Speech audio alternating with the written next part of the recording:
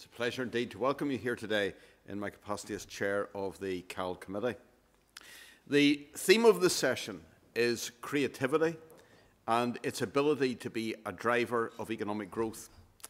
A few years ago, the committee undertook an inquiry into the economic potential of the creative industries in Northern Ireland.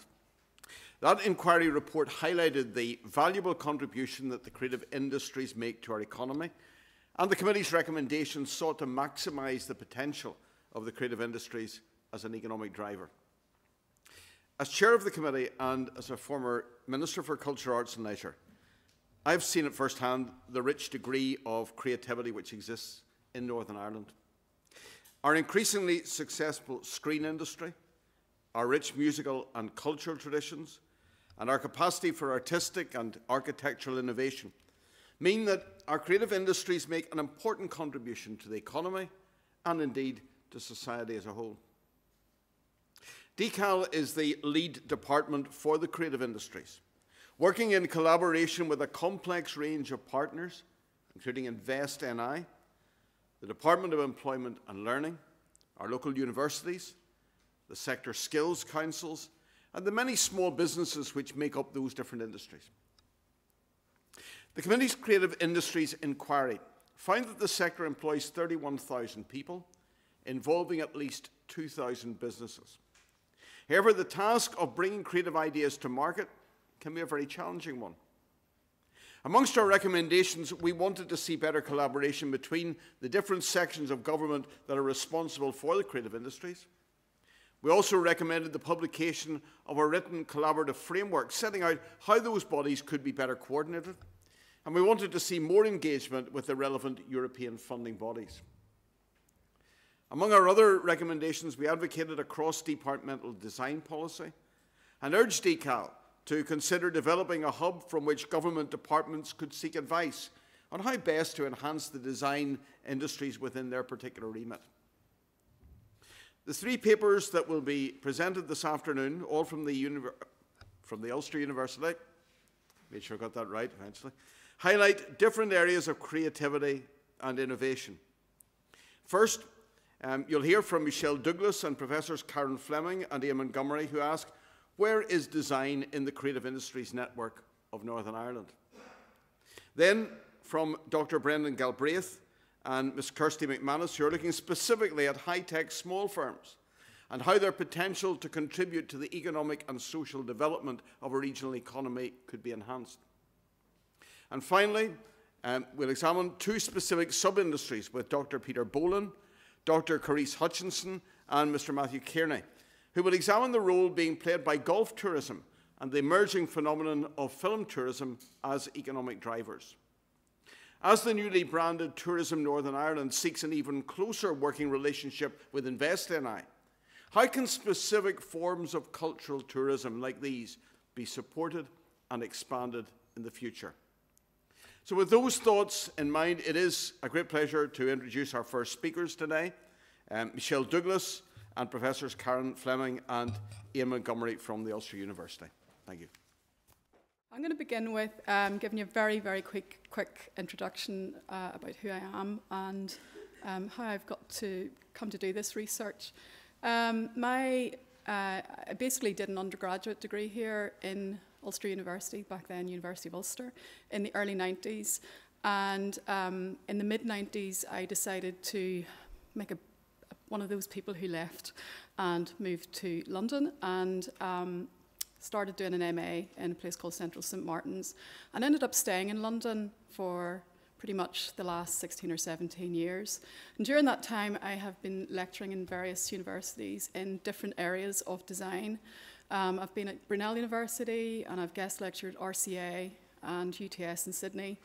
I've lived and taught at San Francisco State and more recently in Ravensbourne in London. So I've taken a career break to concentrate on this PhD and I've returned home. So, the presentation is going to be split into 5 parts. I'm going to look at the creative industries overview and stats. Secondly, we'll look at the design industry stats and understanding of design as an occupation. Thirdly, we're going to look at what is design. And 4, we can concentrate on how design can make a difference And 5, we will concentrate finally on my ongoing and future research into the ecosystems of microdesign businesses in Northern Ireland. The presentation examines the understanding of design as a sector and questions why the visibility of it is so vague in Northern Ireland.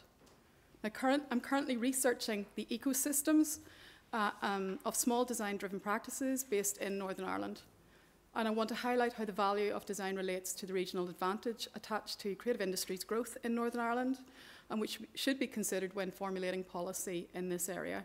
So just looking at these points, I think there's very little recognition of design as a distinct and essential factor in success within the wider arena of the creative industries. There's currently no policy or ministerial advisory committee that promotes the value of design in Northern Ireland. There's no physical space or a council to advise on design policy or academic research. Design is currently aligned with DECAL, and I think that design could be considered to be more visible or aligned with the innovation sector of the Department of Enterprise, Trade and Industry.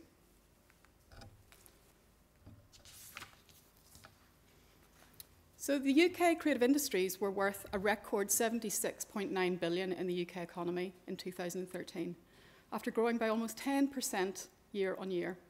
Official statistics from the Department of Culture, Media and Sport show the industries made an economic contribution which equates to 8.8 million per hour of GVA, or £146,000 a minute. Growth in the creative industries was higher than in any other UK industry and was 3 times the average increase in the UK economy during the period. There are 9 sectors in the creative industry, and design is one of the growth areas.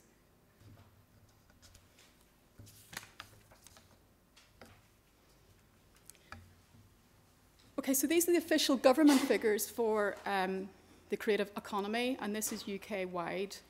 Now you can see that the IT software, and well, maybe you can't see actually, it is quite small in the slide, but the IT software and computer services industry is the largest group, with creative employment of around 825,000 in 2013. Since 2011, there has been an increase of 117,000 jobs in this specific group. The next largest growth area is design and designer fashion, which is the group which had the largest percentage increase in employment in the creative economy between 2011 and 2013 in the UK.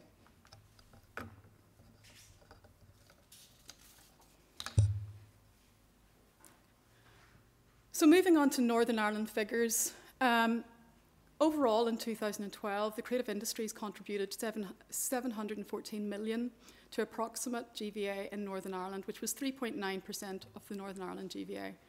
In absolute terms, the GVA of the creative industries increased by 11.7% between 2011 and 2012, compared with a 2.8% increase in GVA for all industries. Once again, it is highlighted as one of the strongest growth areas in the Northern Ireland economy, which needs to be, I think, examined further. As already stated, the design industry is one of the 9 subsectors of the defined UK creative industries, and it has been established that no major studies have been conducted to realise the accurate size of the sector in Northern Ireland. Recent findings have estimated that approximately 6,110 people are employed. A number of previous attempts have been made to establish the size of the design sector in Northern Ireland. Creative and Cultural Skills commissioned research which identified 256 design firms in Northern Ireland, employing a total of 6,110 people. But there are no accurate statistics to show GVA for the design sector in Northern Ireland, though it's estimated that the industry is growing. Design and advertising and marketing were the only other creative industry groups, other than the IT sector, with an annual average increase in their number of enterprises between 2009 and 2013. Let's have a look at how the creative occupations are officially classified within each of the creative industry sectors. You can see that here design incorporates product, graphic and fashion design. But design is much broader than this, and throughout this presentation I will explain where it now sits within a contemporary and emerging tech world, and also where it lives within the other creative industry sectors. So I want to get in a bit further into the areas where I think design actually lives within those creative industry occupations. In creative industry statistics, it's clear that design is recognised as a narrow field. It only really says product graphics or fashion within that category, when in reality, design-educated professionals span careers in everything from advertising to crafts to architecture and potentially publishing. But most importantly, it is very closely aligned and connected to the fastest growing sector, which is IT, software and computing. Web design and interaction design are courses that live within almost all schools and faculties of design in the present higher education system. Through the interrogation of the existing Northern Ireland ecosystem, part of this ongoing research will map an accurate scheme of where Northern Ireland design professionals and graduates are employed and aim to expose the crossovers into other creative industry sectors. This will be a factor in helping to determine the value of design in broader creative industry society and prompt a better understanding of its infrastructure as an umbrella brand.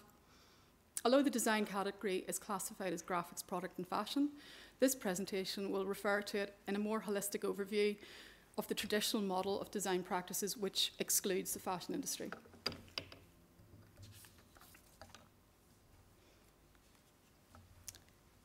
So, this is a screen grab of the current Invest NI representation of the creative industries.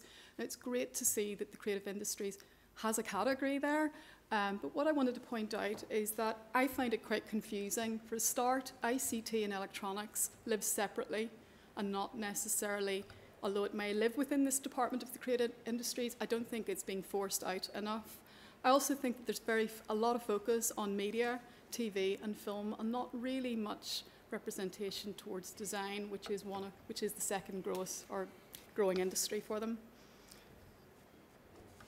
So I want to have a look at how design looks across the UK and Ireland. Clearly, London is going to be a big hitter for design. It's the largest region, being home to Design Council, which are the official advisory to government, and the Design Museum.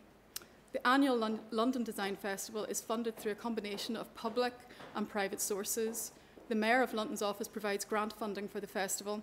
The Arts Council of England have been long-term supporters of the festival. Private funding of approximately 60% is raised through sponsorship of festival projects, alongside a small range of London Design Festival products and services delivered throughout the year.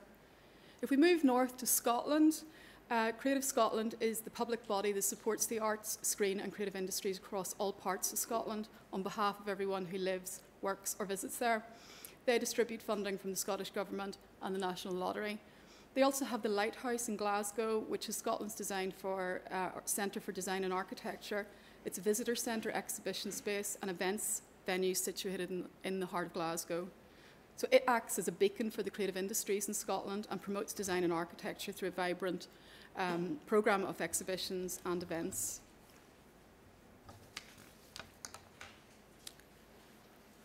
So moving down to Wales, we have Design Wales, which is part of the National Centre for Product Design and Development Research, which is based within Cardiff Metropolitan University.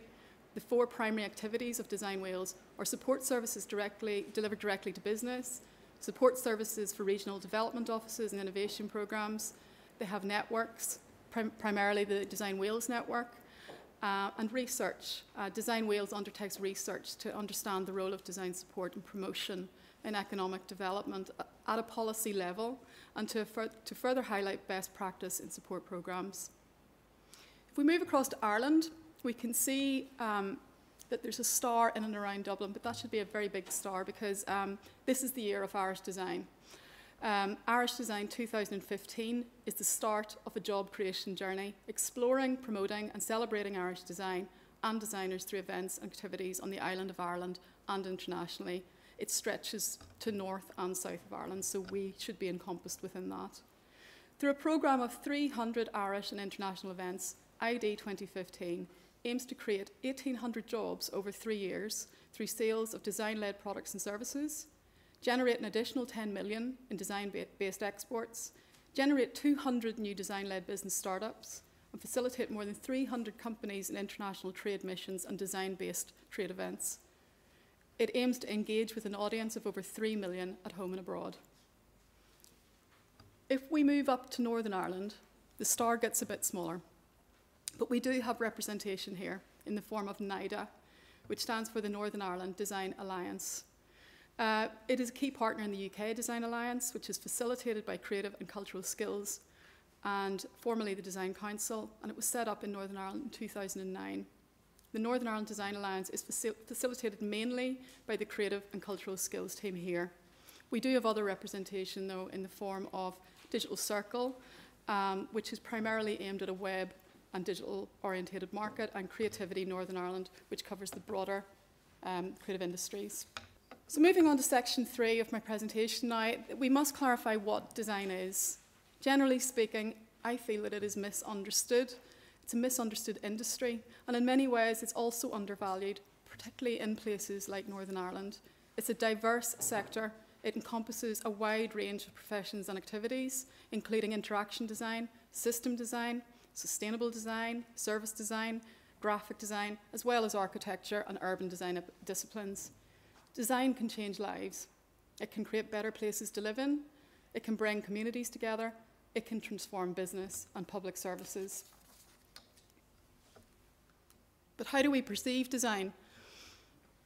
Some people feel it is an outcome, or is it a product? Is it a logo, a poster, a fashion piece, or a designer chair? Most people mainly perceive design as the image on the left, and rarely as the image on the right. Design is a process. To design something means you need a start point, a problem to address, and you need to get to an end point, which is the solution. What goes on in the middle of this is referred as the design process. One of the main processes used today is user-centered or human-centered design, in which we borrow and adapt research tools from the social sciences, like ethnography, to truly understand our users in context. This is also closely connected to design thinking, and in the case of user research, it will inform the user experience design. So I'm going to take you through, very quickly, a few different types of design process, of which there are many, many, many processes and models out there. But these ones, I feel, are good examples and probably the most famous. Now, the one on the left is called the double diamond process, which is 4 stages of discover, define, develop, and deliver, and was designed by the Design Council in London. It's one of their own. The one on the right is a very generic design process, mainly aimed at classrooms and school design education. We have an engineering design process in the top left. In the top right, we have what is called as the squiggle design process, created by Damien Newman from the Central Office of Design. And underneath, although we can't really see the details of it, we have a typical user experience design process. Most processes in design follow a similar pathway in that we start with research, empathy, discovery, define, ideate, prototype, test, constantly iterating until a suitable refined solution is found. This is a process that can be applied to a lot of projects, including industrial design to service design.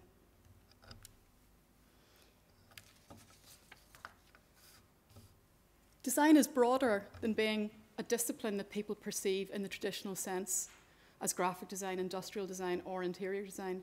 In a fast-moving and contemporary world, design encompasses new and emerging disciplines like UX, UI, experience, service, games, and apps.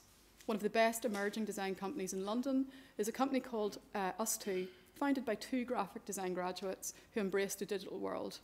Design is very much at the core of their business. Design is about content and how we use that content, and people who get employed at places like Us2 in London are from diverse backgrounds, but a large proportion of the employees are from design degrees. These studios are filled with people who complement design and are an integral part of the bigger picture.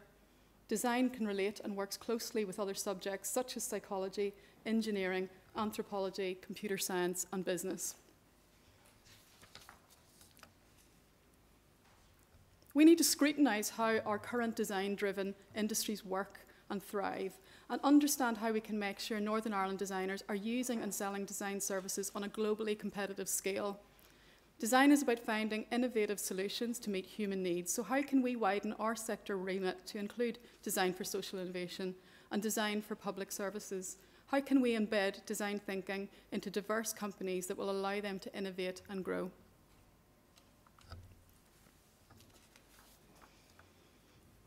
As I've already mentioned, design is crucially linked with innovation. This is a quote taken from Sir George Cox's report in 2005, describing the importance of design. Design is what links creativity and innovation.